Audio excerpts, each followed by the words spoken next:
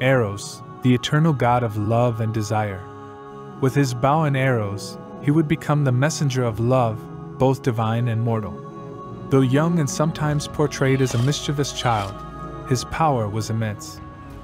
After Ares and Aphrodite were caught in an act of impure love, they were trapped in Hephaestus' invisible net, where they were intended to remain imprisoned for eternity.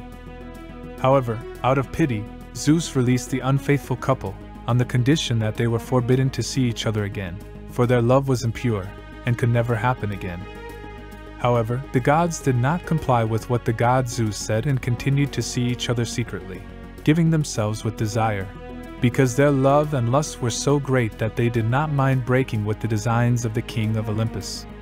Thus, the gods spent many years together, and from their love 5 children were born: Anteros, Deimos, Harmonia, Eros, and Phobos. Eros was born with his mother's beauty and his father's courage, but he also had something that was uniquely his own: a pair of wings, soft as silk, but strong as steel. From a young age, Eros showed a taste for mischief and playfulness, with a smile always on his lips and a spark of amusement in his eyes. As a gift from the god of the forges, Hephaestus received a mighty divine quiver with arrows so powerful they would be feared by any god and mortal. He grew up fast and soon proved to be an excellent archer, just like his father.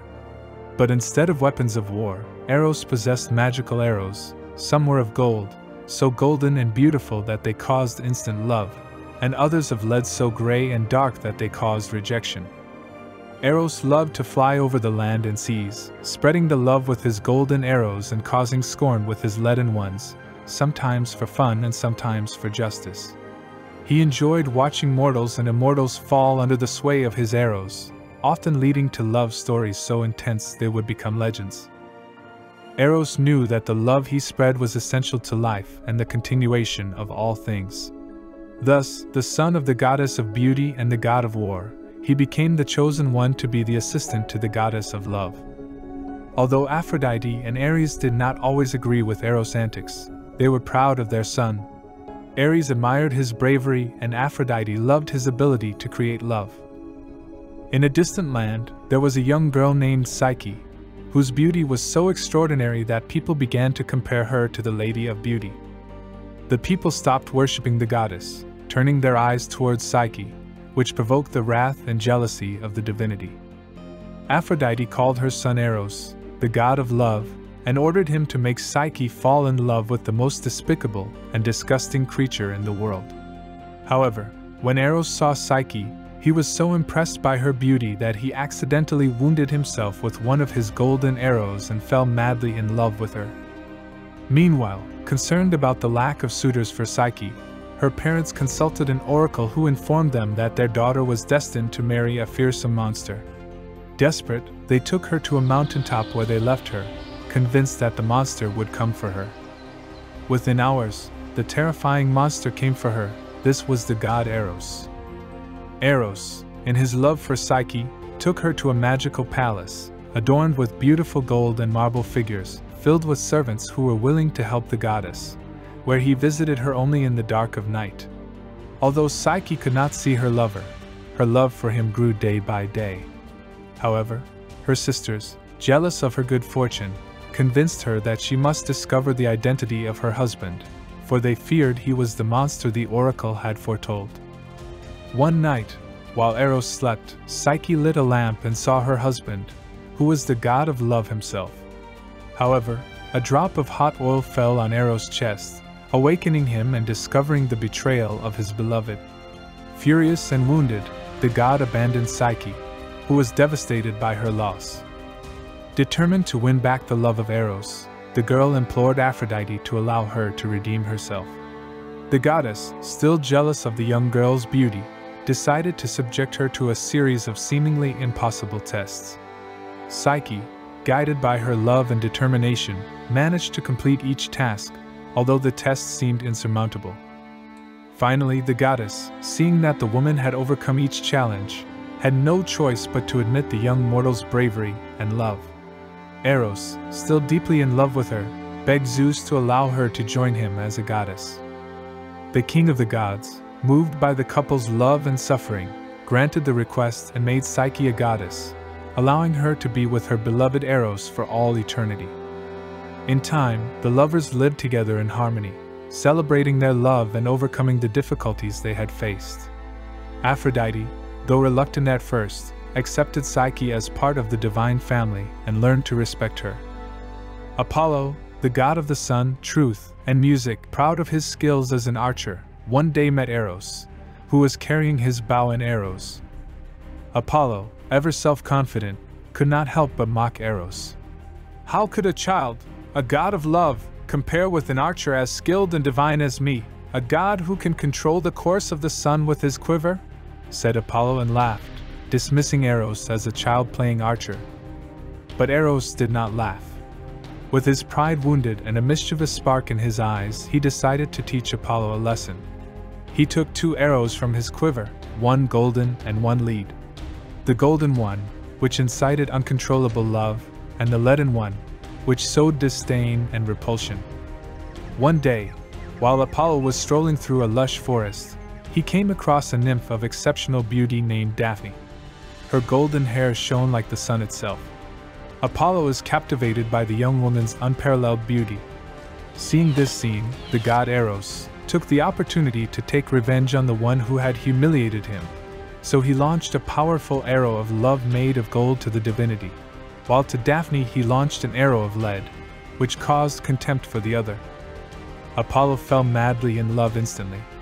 From that day on, the god wanted to make her his own, and fervently believed that he had found his eternal beloved.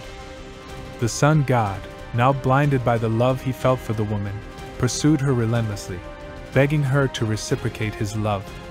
But Daphne, repelled by Apollo, fled from him, desiring nothing more than to escape his insistent entreaties. When the god of light declared his intense love for her, the nymph flatly rejected his advances, fleeing from his presence with supernatural speed. Apollo, moved by desire and passion, could not resist the temptation to chase Daphne through the forest. The nymph ran desperately, trying to escape the clutches of the solar god, but he was tireless, driven by the fire of his love and the desire to capture the elusive woman. As the chase continued, the desperate maiden begged her father to protect her from the relentless attentions of the divinity, for she was not interested at all, as she felt a great repulsion towards the god. Peneus, aware of his daughter's suffering and wanting to protect her, agreed to her desperate request, and to free her from the god's terrible desire, he transformed her into a beautiful laurel tree. When Apollo finally reached the nymph, he saw how her feet were planted in the ground. Her beautiful figure took the shape of a trunk, and her beautiful face was fixed, surrounded by hundreds of branches. Now it was a large laurel tree in the place where the beautiful maiden had been before. The metamorphosis of Daphne into a tree had frustrated the desire of the solar god, because he really felt love for the slender young woman. Now he had been extremely sad with an impossible love and a wounded heart. Despite his great pain, the god decided to honor the woman and her eternal beauty. The god of light took a branch from the laurel tree and twisted it into a crown, which he placed on her head. From that day on, Apollo made the laurel tree his sacred symbol, a representation of his lost love and the immortal glory of his passion. Eros, observing everything from afar, smiled with satisfaction. Though it was a cruel lesson, he had shown Apollo, and all the gods, that love is a power to be respected, a power that can change the course of lives, whether mortal or immortal. Thus, Eros took revenge and left Apollo heartbroken. Eventually, one of the most devastating events in history would be attributed to the god of love. It is said that the Trojan War was unleashed after a pair of his arrows fell on the chest of Helen and Paris. Helen, the most beautiful woman in the world, was married to Menelaus, the king of Sparta. On the other hand, Paris, a Trojan prince known for his courtship and beauty, had been appointed the judge in a beauty contest between the goddesses Hera, Athena, and Aphrodite. Aphrodite, eager to win the contest, promised Paris the love of the most beautiful woman in the world if he would choose her as the most beautiful. Paris, blinded by Aphrodite's promise, awarded the golden apple, the prize of the contest, to her, thus unleashing the wrath of the other goddesses. Aphrodite, anxious to fulfill her promise, summoned Eros and ordered him to use one of his golden arrows to make Paris fall in love with Helen. Eros, though reluctant at first, obeyed his mother's command. He took a golden arrow, aimed at Paris, and fired. The arrow streaked across the sky and struck Paris' heart, flooding it with a passionate love for Helen. Paris, now captive to his love for Helen, traveled to Sparta. With the help of Aphrodite, he succeeded in winning Helen's heart and took her back to Troy, provoking the wrath of Menelaus. Menelaus' fury over the abduction of Helen quickly spread among kings and heroes throughout Greece. All joined together to launch an expedition against Troy, marking the beginning of the Trojan War, a war that would last a decade and mark the end of the heroic age. Eros, observing the havoc his arrow had wreaked, was distraught. He had obeyed Aphrodite but at a terrible cost.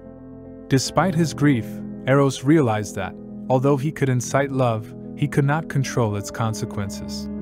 Love, like war, had the power to change the world. And so, Eros was once again remembered as the god of love, a god whose arrows could inspire both the sweetest romance and the bitterest tragedy.